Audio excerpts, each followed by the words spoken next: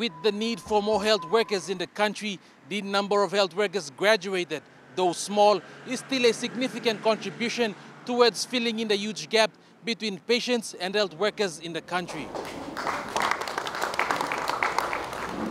We are really here to partner with the government to deliver the much needed service in the manpower training so that we can get into the rural areas and cover the areas not covered by the churches and the NGOs and the government as well.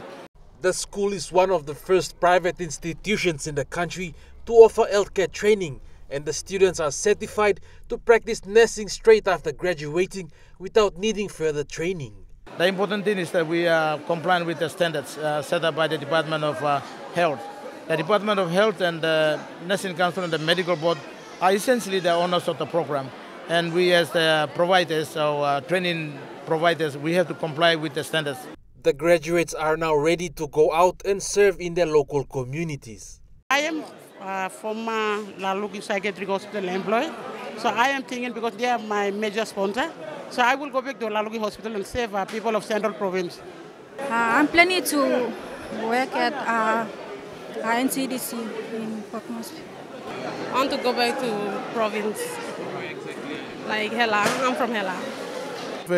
I am more than happy to go back to my village so that I can save as much as I can. Like I said, this is the reason why I choose to become a nurse. So I'll have to go back to my village and then save as many as I can, with or without pay.